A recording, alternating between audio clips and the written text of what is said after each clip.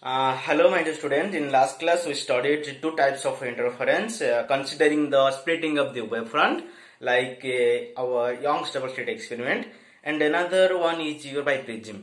Now we'll see one application of these two.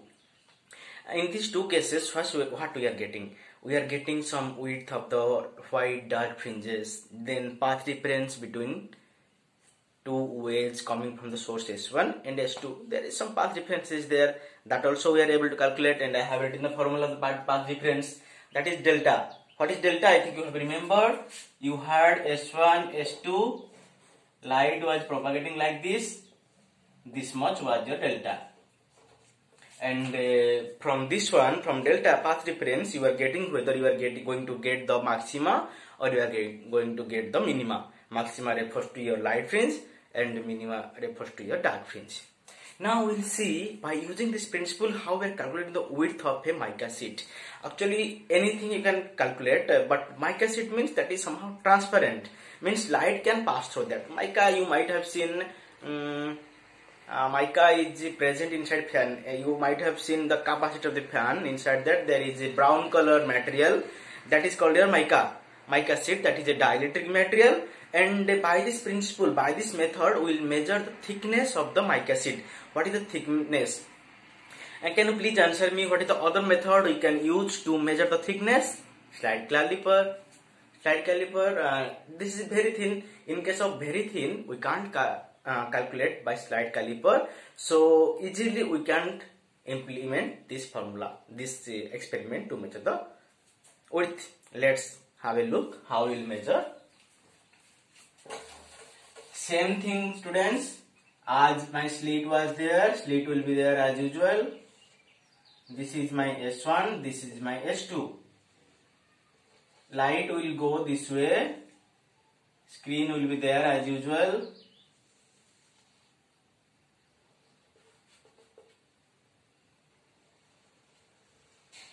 This is the point P, and this is having distance 2D. Okay, this is S1P, S2P, and this is the path difference. We have considered R, that is delta, and this delta is this much.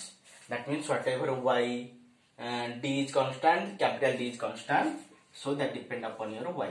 According to Y, your path difference will change. Here whatever P, this one will be your Y. For P, Y amount is this much. If I take a point here, then that will be another value of Y. Accordingly, you will get different path, means delta. Then you can get constructive or destructive, whatever be.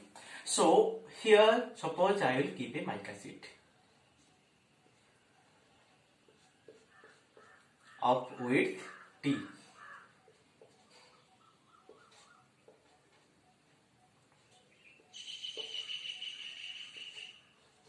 See guys, same thing in Young's double slit experiment. What we are doing? We are same thing. What we are doing? S1P was a light, then S2P was another light. We are simply subtracting S1P from S2P to get the path difference. But what happened? This line is completely passing through the air. This line is also passing through air, but in this region there is a material having a refractive index. What is refractive index of the material? That is, suppose mu is a refractive index. That is the formula of the refractive index. Refractive index of a material is the velocity in the medium, velocity of light in the medium divided by velocity in the air. That is your refractive index. That means light will pass. So light tomorrow air रे speed रे pass करी परिबो, गोटे medium रे कम pass करिवो, because तार refractive index अधिक रहिबो, जेटा कि हम कहती बहलिया, केते बहलिया सेटा, light, पानी, solid light बहुत rare जाई परिबो. In case of glass prism, what is happening? Straight line going, bending. That means velocity is decreasing. That's the concept. Okay, keep it in the mind. So here what happening? Light is propagating in a straight line. In air medium it's fine, but here light is facing a refractive index of mu. Let's say I will say it mu with velocity Vm. I will assume that the velocity of the light inside the mica of thickness T is Vm and outside it's Va. Now I will calculate how much path, what is the path covered by light in S1P. That I will calculate. Okay, my dear students, so now I will calculate what is the time taken by the light to cover S1 to P. S1 to P up to P means S1P, time taken for S1P. I will calculate now. When this was only air medium, simply I was telling the time by projecting the light. Then I was subtracting from S2P. But here one more medium is there, that is your mica sheet. So how I will get? And the time taken in the air medium plus time taken in the refractive index, means time taken for the mica sheet. So if I add, that is the time taken for S1P to reach at the P. So first I wrote time taken for air path. What is air path? S1P minus T. I told this mica sheet having a thickness of T. If I will subtract this thickness from the total path, so I will get only the air medium, the time taken for the air medium. Then separately I took for the T. Now time taken for air medium means distance by velocity. You know velocity equal to distance by time. So time will be distance by velocity. What is the distance? That is S1P minus T. Total distance without this mica sheet, that is for your air medium only, by velocity in air medium. Then we will come to the mica sheet. The thickness, what is S here? Nothing but the thickness. So thickness divided by the velocity inside the mica sheet, that is Vm. One more thing I told. What is your refractive index? Mu, velocity of light in air medium with velocity of light in that medium where we are calculating. In the last class I told different means Vm by Va. Actually this is Va by Vm. So what is your Vm? Your Vm is Va by mu. Simply I will put it here. S1P minus T by Va plus T by Va mu. See here, this mu I am taking up, mu T, Va common is there. So I can write it as visible Va S1P minus T plus mu T. So S1P plus, if I take common T, what will be? Mu minus 1 divided by Va. What is this one? This amount is nothing but that the light is taking this much amount of time to cross S1P path. That means this is the one more thing I am pile. I am time calculate kale. Mane time equal to this much path plus T. Mu is the refractive index of the medium divided by velocity of the in the air. So distance by time माने बर्तमान easily पाई परछंती आमे fast कोन put करथिले only air medium was there without any refractive index material, so we are taking only Va S1P by Va. Here we got our path is this much plus T into mu minus 1. This much path is covered by the light to cross S1P path. So for S2P, no need to do such type of long things. Simply this is going in the air medium. Simple. So now what we will do, we will get the path difference. Same thing everywhere we are calculating path difference. Here also we will calculate the path difference. So what is the path difference here? As I told, S2P minus S1P in air medium. What is S2P? S2P remain as usual minus, instead of S1P, that is the distance S1P is this much I have told. So this one here S1P plus T into mu minus 1. Okay. Now more simplifying, S2P S1P minus T into mu minus 1. Okay students, is it fine? So I told this much path. What is this much? S2P minus S1P is the path difference, that is your delta. Okay, that is your delta. So this is nothing but your delta. How much is your delta? 2y by d minus t into mu minus 1. So this much path difference you are getting when we are introducing one mica sheet in the traveling path of S1P line, right?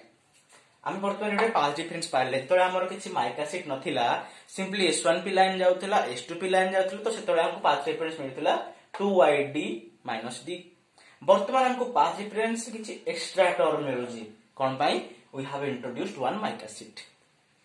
Okay, this is the path difference. Now we will compare this path difference with whatever path difference we have.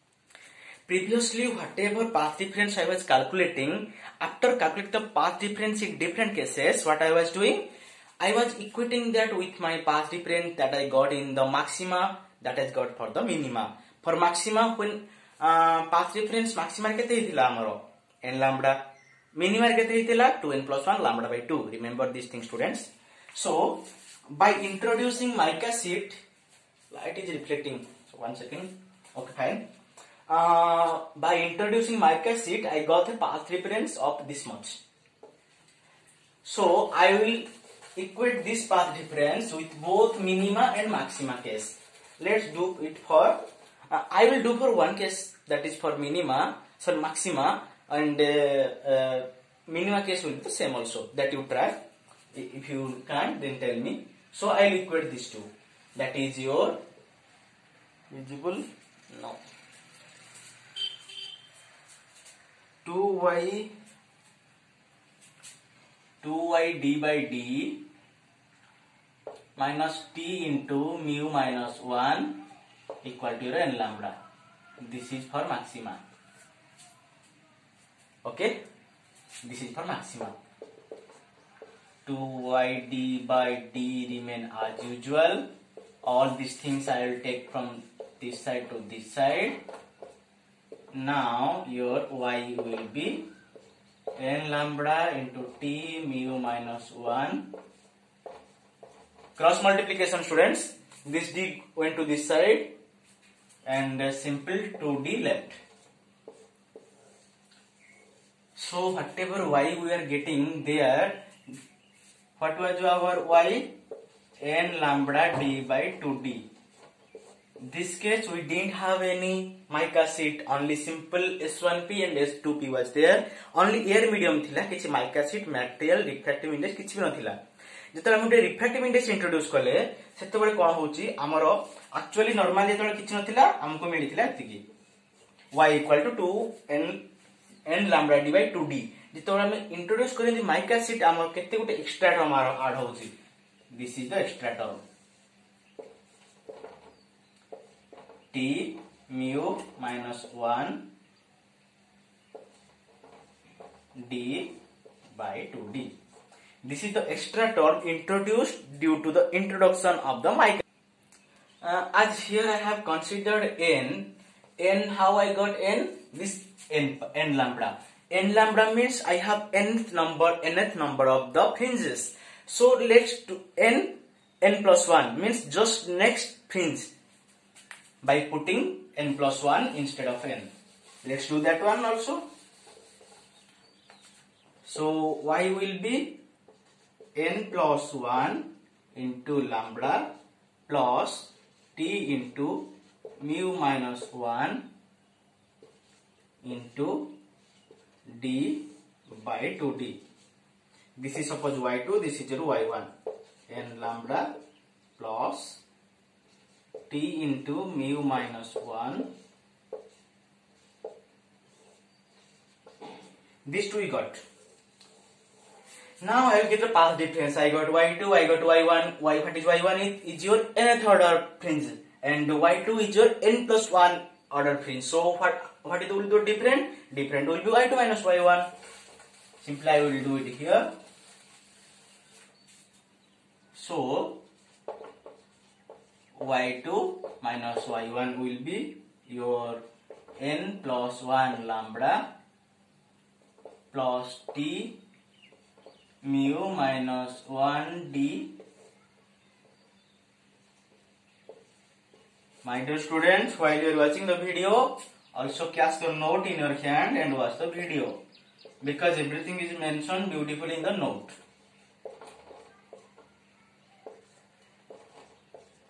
D by 2d. Simple subtraction is there. N lambda d to d. N lambda d to d. So this part getting cancelled. First part getting cancelled. Second part also getting cancelled. So what else is left? So by solving this one, you will get your distance is coming as lambda d by 2d. Simplified properly, you will get this much. What is this one? This one is nothing but fringe width. Okay, what is this? This is your fringe width. What I told? Suppose you are getting your y2, this one your y1, and the next one is your y2. Okay, up to here y1, up to here y2.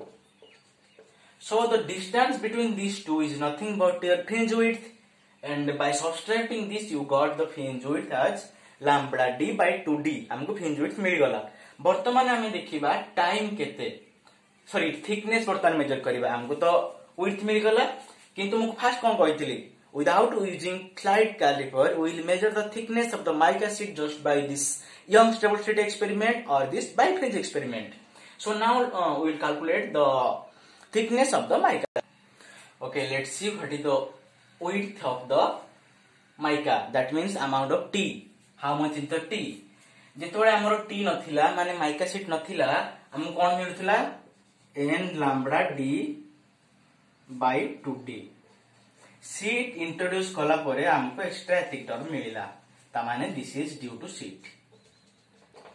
mica sheet पई हमको एतिकी मिलुची. So this is our path, means this is the extra path for which we are getting y, and this is coming due to mica sheet. So simple calculation, I will multiply lambda here and I will divide lambda here to lambda d by 2d. Okay, I multiplied one lambda here, I divided one lambda here. So T mu minus 1 divided by lambda, this is nothing but your width. In the last expression I calculated this is the width of the fringes. Here I calculated by y2 minus y1. So your T is this. T will be S lambda mu minus 1 into omega. See, now S you know, what is the extra path covered, that you know, that is nothing but your S. Lambda is also known to you. If not known to you, then I told you the way how to calculate lambda by the bifringe experiment. And lambda is always given, that is always given data. Then mu minus 1, mu is given refractive index, omega, that is the width. Just by knowing these things, you can calculate what is the thickness of your introduced mica sheet or whatever with the material. And this is the application of your interference by the wavefront splitting. Okay, this is all regarding your wavefront splitting. In the next class, we will see how you will deal with the amplitude splitting. By the amplitude splitting, we are getting reflection, refracted. So two type of sources we are getting, and these are acting as coherent sources. They are superpositioning, means superimposing with each other. Then once again we are getting alternate patches, dark light due to the amplitude splitting. That we will see in the next class. Thank you so much.